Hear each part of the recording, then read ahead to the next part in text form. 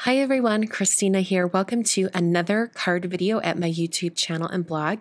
Today I'm going to be showing you some more coloring and also a card made with the new watercoloring coloring sheets from Simon Says Stamp. These are super fun sheets that have a design printed on watercolor paper. And then they also have 4 little sample dots of Daniel Smith watercolor. So you don't need additional watercolor palettes or anything like that. You can color directly from this sheet just with a damp paintbrush. So here are all of the designs. These all happen to be either background stamps or stencil designs excuse me, that I have designed for Simon over the last couple of years. So there are actually products with these same designs, just in different sizes. So I'll try to link to those down below as well if you're interested in having a design like this, but you don't want it on a watercoloring sheet.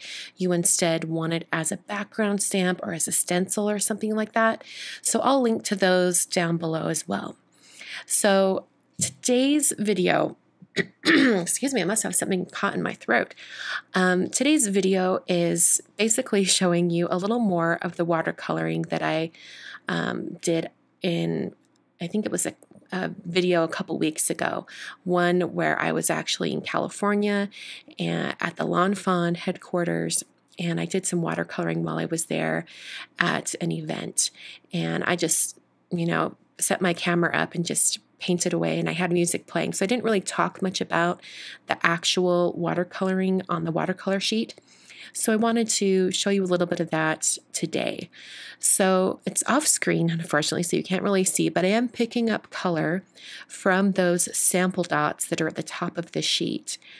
And the one thing you want to remember with these is you want to make sure that you can extend the use of that color to the entire design that's on the watercolor sheet. So you don't want to use super strong color or waste any pigment while you're painting. You want to make sure you can really stretch that watercolor out. So I like to make sure that if I pick up color on my brush and I've kind of filled an area and I'm done with that area, I try to move on to a second area that I want to have that same color in so that I don't waste any of the color on my paintbrush. The other thing I'm doing is I'm making sure that I kind of mix colors together and I use kind of a lighter wash of color first, and then I can go back and intensify the color if I need it later. This is a regular idea when it comes to watercolor, in that you always want to start light and then build up that contrast. But this works especially well when you're trying to conserve pigment and you don't want to use too much at first and kind of waste any pigment, if that makes sense. So I went around this entire area, and the watercoloring actually took over an hour just to paint one half of this design. So some of these more intricate designs like this can be quite time consuming. It's great if you really love that coloring trend because it keeps your mind occupied and your motor skills going for an extended period of time. With that being said, I decided to only paint half of the design today because I was planning to make it into a card.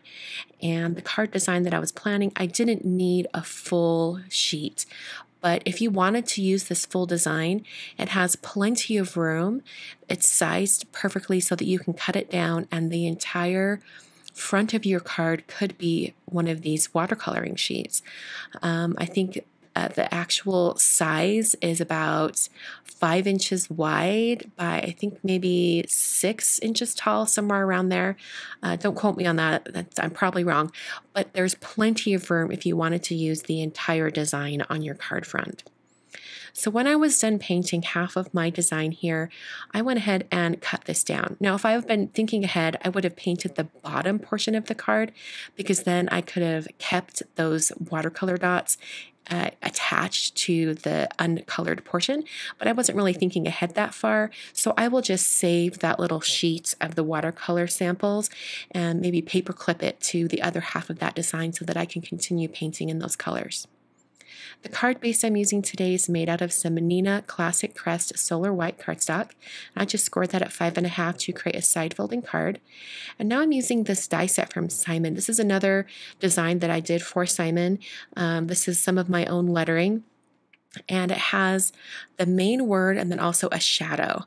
And I cut the shadow out of some vellum and the main word out of some onyx, or not onyx black. This is just licorice twist cardstock from Basil. So after those were cut, I adhered them together using some Ranger Multimedia Matte glue. And I just have a quilt precision tip on this glue. I actually transferred the glue to the bottle this time. And I just used some tweezers to help get that in place. And then I set that aside to dry for a minute while I work on the rest of the greeting area. I'm going to use my Misty Stamp Positioning tool to stamp the rest of the greeting. And I'm using the big Thanks Words stamp set that coordinates with that die. Just so you know that top Thanks that's really large on the stamp set is actually the same exact size as the die. So if you wanted to die cut the shadow and then stamp on the shadow die cut, you definitely could if you wanted to use it in that way. So I'm stamping onto some more of that licorice twist cardstock from Basil, and I stamped that in Versamark ink and then sprinkled on some alabaster white embossing powder from Brutus Monroe.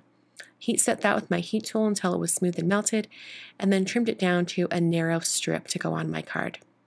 I put that strip on some foam adhesive that I cut down, so it was more narrow, and then place that in the bottom center area of my card. Using that same adhesive again to adhere the large thanks to my card. And for any areas that are sort of popping up that don't really stick all the way down, you can just put a little bit of adhesive right under that area. I like this kind of quilt precision bottle for that because it's nice and small and I can get some adhesive in there without having too much come out. So because I cut down my background, it wasn't centered on my card front, and I did it on purpose like this so it was to the bottom of the card so that I could trim off about 1/2 inch, a little less than 1/2 inch off the top of the card.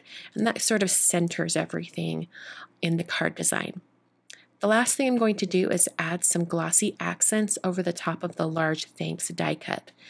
I want to make sure that I don't go off the edge or if I don't, have any bubbles or air pockets in my bottle. So I'm testing it out on some scratch paper. This is just the remaining vellum from die cutting that shadow background. And I'm going to very carefully squeeze some of this glossy accents out onto the top of this black die cut. And this gives us some good dimension and a lot of shine. It makes the word really stand out. Now it looks a little bit cloudy right now because it hasn't dried, but as it dries, it will become completely clear and it'll just give that black cardstock a really nice glossy finish. So that is the card for today. I hope you guys enjoyed. And this also gives you an idea for what to do with the backgrounds you might create, not just these watercoloring sheets. You could use this idea with lots of backgrounds you create with a million techniques. Thanks so much for watching today. I will be back on Wednesday with a brand new card video.